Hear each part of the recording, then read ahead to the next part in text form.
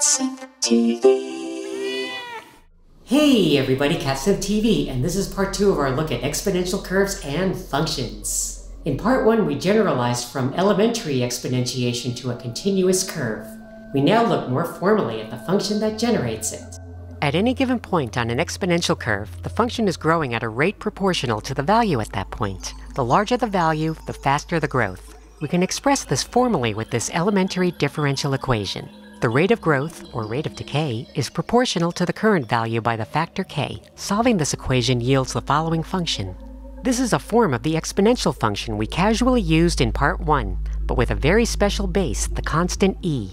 E is an irrational number, like pi, and is approximately equal to 2.718281828. It appears in all sorts of places in mathematics that derive from the exponential function and its inverse, the natural logarithm. If y equals e to the x, then x is the natural log of y. We can also express the exponential as this infinite Taylor series, one of the simplest. Now if we take the derivative of this series to describe the rate of change, we get the same series back, and only one function in all of mathematics has this property. Yes, e to the x. So we have seen the theory behind this very important function, but as we mentioned in part 1, it also has many practical uses. We often see this in many natural phenomena. Take echoes and reverberation in rooms like this one. Echoes are created by the sound reflecting off of surfaces of the room and returning to the listener's ears. The strength and timing of the echoes are determined by a complex interplay of factors, including the structure and material of the space, as well as its contents.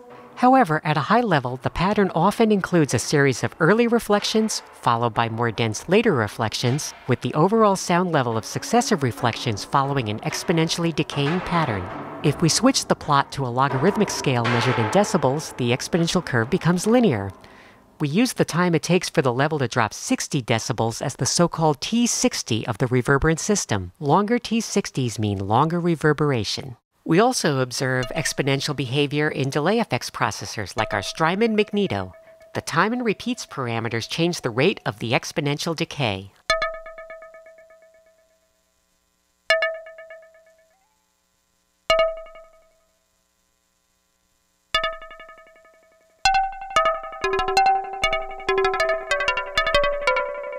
Looking at the recording in Pro Tools, we can see the differing exponential rates.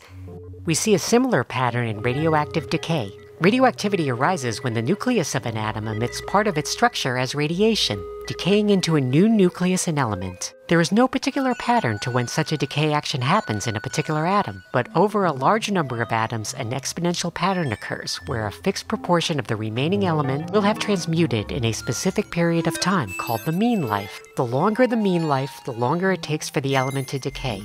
In this way, it is roughly analogous to the T60 measure in reverberation. If we normalize the mean time with the natural logarithm of 2, we get the so-called half-life, which is often what is discussed in practice. One common example is carbon-14, whose half-life is about 5,700 years and is a convenient tool for measuring the age of biological materials and human artifacts.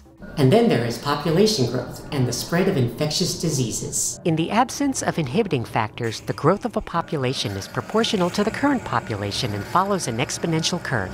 This is also true of infectious agents like viruses. Now, of course, there are inhibiting factors. For one, there is an upper limit to the number of organisms a virus can infect. We take this into account by modifying the original differential equation to include an additional factor for the carrying capacity of the system. The solution will no longer be an exponential curve, but instead a logistic curve.